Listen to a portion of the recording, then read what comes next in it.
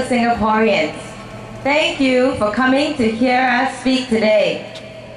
Many of you may have read in the latest news today that Mr. Osama bin Laden is dead. The passing of Mr. bin Laden marks the end of an era of terror, fear, worry, and anxiety that has dominated our lives since 2001.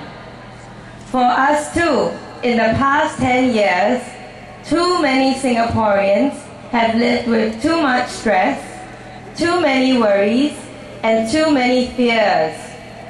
Now, it is election time, and still we find ourselves mired in fear.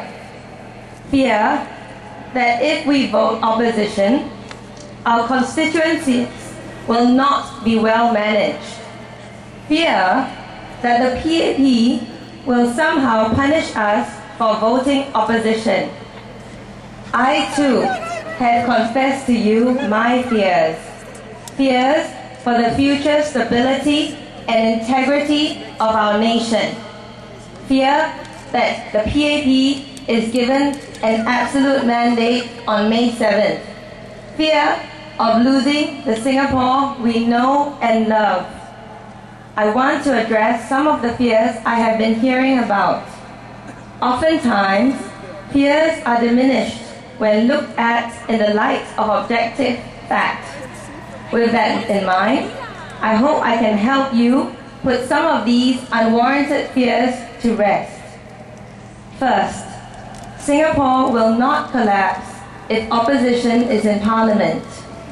You may have read that Aljunied is the only election hotspot. Let us, with optimism, assume opposition wins 2 GRCs and 2 SMCs. Even at that point, opposition would form only a small minority in Parliament.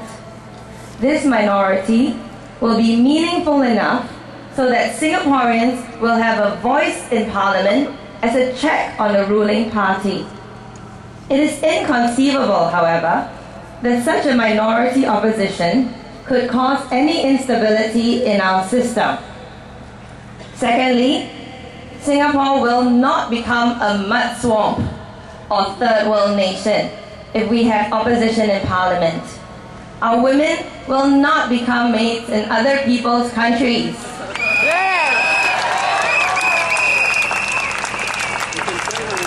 In the 1930s or earlier, Singapore was already the jewel of the British Empire in Southeast Asia. Singapore's greatest natural resource has always been its location and its people. Singaporeans are well educated, creative, and fundamentally entrepreneurial, the descendants of pioneering migrants. We will survive and prosper, and we will be happier in doing so. We need a government who appreciates and encourages Singaporeans' natural creativity and entrepreneurship. Thirdly, 投票是秘密的. Your vote is secret, and there are checks and balances to ensure this. Representatives from both the parties will be present at balloting and counting to ensure the secrecy of your vote. We, the candidates, will also be present at the vote counting process. After counting, the votes are sealed in boxes and stored at the Supreme Court. If there are no disputes, 6 months later, as Dr. Ang told you, the sealed boxes are incinerated in the presence of both the winning and losing candidates. Franklin Roosevelt once said, "We have nothing to fear but fear itself, because fear numbs the mind and robs the soul. Fear prevents us from holding our heads high and doing what is right. In fear, we make choices that we know to be wrong. Fear stops us from dreaming and hoping for a better future. So today, let us move beyond the fear and imagine a future for Singapore filled with purpose and hope. a future that will anchor our young to the nation, a future that will value and cherish every individual Singaporean.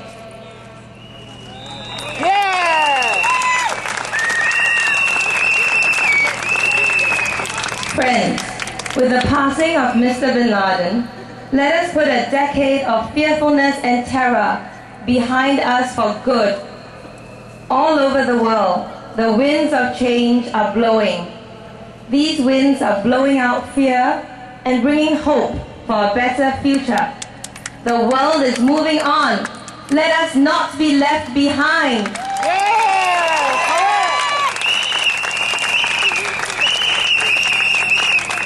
It is time to take a deep breath, put fear behind us, hold our heads high, and move ahead to a brighter future.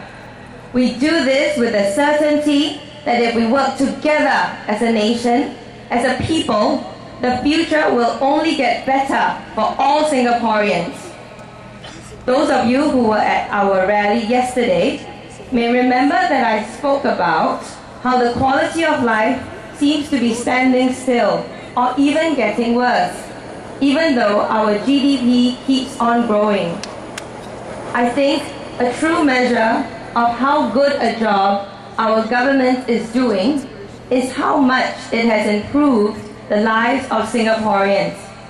The quality of our lives depends on many things, including the cost of living, disposable income, the quality of our living environment, education, healthcare, the maturity of our arts and culture, the kindness and compassion we show to each other, and political freedom.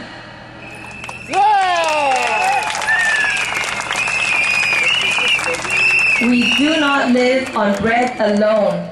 Remember this when the government next uses upgrading as an incentive and a threat. Of all of these facets of a better quality of life, because of limited time, today I want to touch on healthcare and education. I want to share some surprising information about healthcare in Singapore.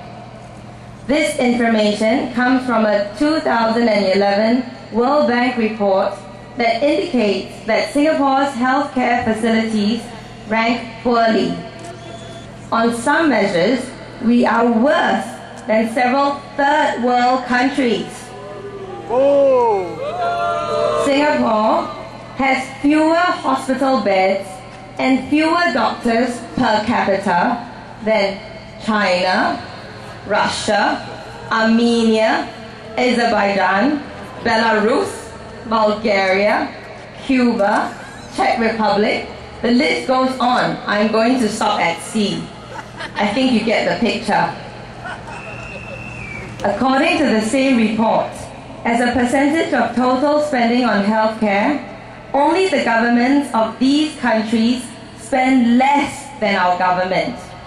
Afghanistan, Azerbaijan, Bangladesh, Cambodia, Cameroon, Cote d'Ivoire, Georgia, Guinea, Guinea-Bissau, Haiti, India, Laos, Liberia, Myanmar, Sudan, Tajikistan, Togo, Pakistan, Uganda, and Yemen.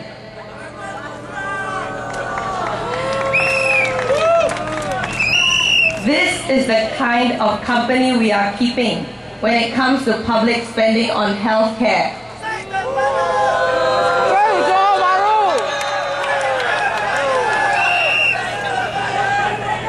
With such a dearth of public spending on healthcare and a shortage of healthcare facilities, treatment and consultation fees in Singapore have become prohibitively high for many.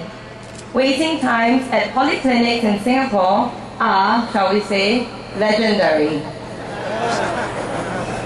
Even former PAP MP and chairman of the feedback unit, Wang Kai-yuan, noted widespread unhappiness over the fact that the government does not look after the old because they are seen as no longer productive members of the community.